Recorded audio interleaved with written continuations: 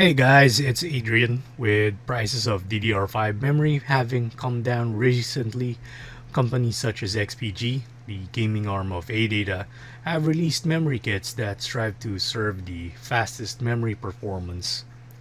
While there are certain memory modules from other brands that focus on pure memory speed, XPG decided to focus on improving the listed cache latency of an existing memory kit that they have.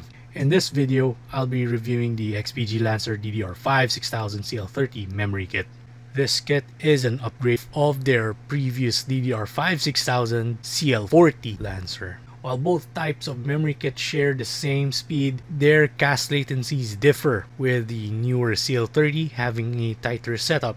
Here's a quick rundown of the Lancer DDR5 6000 CL30 specs as provided by ADATA.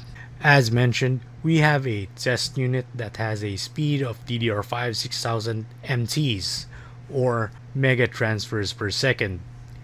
It has an error correcting code for correcting corrupted data memory, and of course it also has RGB support from major motherboard manufacturers such as ASUS, ASRock, Gigabyte, and MSI. Also, forgot to mention the suggested local retail price of the Lancer runs at 8,260 Philippine pesos. However, I look at some official retailers online and prices are much lower than the SRP, even lower when bought during specific promo periods by these online platforms.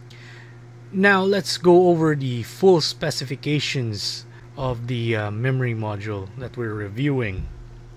There are several speeds available in XPG's list, but specifically for the review unit sent, it has 6000 MTs, and its corresponding timings would be 30, 40, 40 for Expo, which is AMD's profile for memory speed, while the stock configuration would run on DDR5 4800 with timings of 40, 40, 40. Dimensions are at a 133.35 by 40 by 8 millimeters, and these correspond to the length, width, and height. Also, the memory kit comes with a limited lifetime warranty. Also, finally, here's the SKU list of the DDR5 Lancer black and white models. In the Philippines, we're currently limited to the 5,200 to 6,000 MTs 16x2 GB dual kits. Benchmarks. We'll go through several synthetic and gaming benchmarks and go against two other memory modules on this AMD R5 7600 system. The Lancer DDR5 6000 CL30 will be compared against the CL40 version of itself and the faster Fury Renegade DDR5 7200 CL38. Will the faster, albeit with higher latency, be able to beat a slower but lower latency memory? We'll find out soon. First benchmark that I ran is coming from the performance test application by Passmark Software. First is, you can see here, is the series of tests involving Passmark's performance test memory test suite, and here are the results from the test. And looking at all of the other scores of the entire memory test, topping the list is the XPG CL30 Lancer, while following a bit farther away is the CL40 version, and very close to it is the Fury Renegade DDR5 7200. Now, going through the individual tests being flashed, the XPG Lancer DDR5 6000 CL30 held the top spot for all of the tests conducted. Second place mostly went with the CL40, with the CL38 DDR5 7200 memory trailing behind a bit. Now we go over to AIDA64's memory benchmark. So the graph is a bit busy if you look at it, but I'll zoom in each entry to make things more legible. There are 4 subtests in the memory benchmark, namely copy, write, read, and latency. It's fewer than the Passmark Software's memory test suite. It actually focuses more on the broader aspects of memory use like copy, operations, write, and read. First, the Fury Renegade 7200 CL38 module. It actually performed the best amongst the 3 memory kits in the write operation subtest. clearly outclassing either the CL30 or CL40 Lancer. However, it lost out on the copy and read subtests by a very small margin to the CL30 Lancer. For the latency test, it scored 79.3 nanoseconds, 0.5 nanoseconds faster than the CL30 Lancer, yet strangely, the CL40 Lancer had a better latency time than the CL30 Lancer, with the Fury Renegade only having a 0.3 nanosecond advantage to the CL41. And since we're measuring in nanoseconds, that's technically a negligible difference, since it is essentially faster than when counting from 1 to 2. The CL30 DDR5 6000 Lancer, meanwhile, has a decent performance as mentioned. It had advantages in copy and read operations. And of course, the last in this particular list is the CL40 DDR5 6000 Lancer. Its latency, however, was lower than the CL30 version, as mentioned, which kind of runs counter to the listed CAS latency. Kind of iffy here with the ADATA64 benchmark. It looks like I'll have to perform some more testing later on to see how this actually works. The next benchmark test that we did, or I did, is the Cinebench benchmark. Now, this is a straightforward CPU-based synthetic benchmark which just tests the overall speed of rendering a scene. Aiding the speed of the CPU is of course the memory module working alongside it. I selected the 10-minute stability test to ensure that the system is running at an optimal temperature.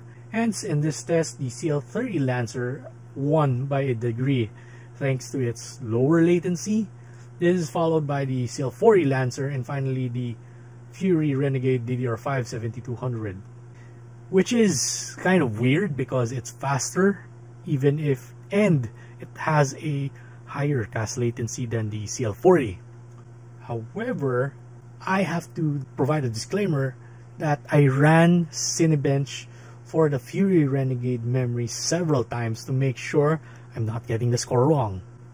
But it's actually getting beaten even with the CL40 memory. Strange. Now, let's go back to another multi-test synthetic benchmark, and we'll go with PC Mark 10.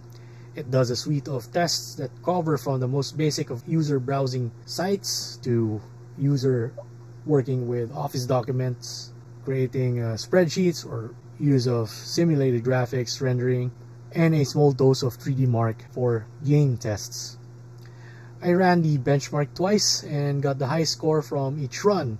Strangely, unlike the performance test memory test results, the CL30 Lancer was behind the CL38 DDR5 7200 Fury Renegade by just a few points. The Fury Renegade actually edged out the Lancer 6000 CL30 with its higher score in productivity tasks, while majority of the other tests were all in favor of the Lancer CL30 by just a small margin. That is why the Fury Renegade ended up edging out the Lancer CL30. As for the CL40, well, it ended up being last place. Now, let's go over to some gaming benchmark tests that I made. We'll start off with Cyberpunk 2077 Phantom Liberty. The game settings are on 1080p resolution with a high preset and DLSS turned off. The internal benchmark test is used and CapFrameX records the test. This is to ensure that I am able to replicate all of the stuff that happens in the game as is, with no random change in environment behavior. Now, the results show the Lancer DDR5 CL30 having a narrow lead of 70.1 average FPS to the Fury Renegade's 69 average FPS, while it narrows further with the CL40 model, which has a 69.6 average FPS. The P99 and 1% lows also have similar narrow gaps between each memory module tested, however. Now, let's go over to the next game, which is Counter-Strike 2. I tested it again on high settings at 1080p resolution. Unlike Cyberpunk, which has an onboard benchmark tool, I only used Capframe X's timer-based benchmark recording to get a good measure of a practice session with bots. However, one thing I do note that due to the randomness of how rounds tend to affect the overall recording of metrics, as I end up having some rounds taking too long, some taking too short, and some may have a little bit more usage of equipment like smoke generators, and they kind of affect the overall performance. And the result I ended up with has the Fury Renegade having a higher P99 FPS with 425. The CL30 Lancer had at 423.7 FPS, and the CL40 Lancer at 408.8. For the CL30 Lancer, it performed closely with the Fury Renegade, but did suffer from a poorer 1% low FPS recorded, which actually caused it to fail a bit or fall down in its place compared to the Fury Renegade. And unfortunately, there was a problem with the way the CL40 Lancer was played for the metrics recording session, and some abnormally skewed data due to some variables not triggered, like smoke cover or flashbangs during the time data recording. I actually forgot to throw them. I can actually recreate it later on. Let's discuss about the summary and verdict of the XPG Lancer DDR5 6000 CL30. It sits at a spot that bridges the performance gap of high-speed DDR5 memory. But while having a DDR5 speed of 6000 MTs, it is still much lower than other higher-end memory kits in the market, like what we have in the Fury Renegade. XPG tries to offset that particular disparity between higher memory speed and the modest 6000 MTs memory it has by having a better cache latency. Different tests on the memory module showed mixed results and some possible biases, and some apps like Performance Test seem to favor the Lancer 6000 CL30, while others like ADATA64 have preference on faster memory speed. And the same goes for benchmark apps and video games that I've also tested. It would somehow depend on the application's programming to see how well memory is utilized. But even so, while performance of the CL30 Lancer 6000 can match that of a CL38 7200 memory like the Fury Renegade, the main thing buyers would actually look, especially in the Philippines, is its affordability.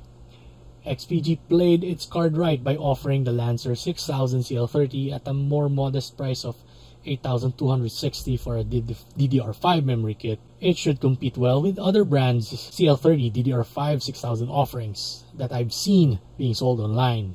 Its combination of speed and latency is able to come up against that of higher memory speed but has higher latencies, so it's a definitely excellent trade-off.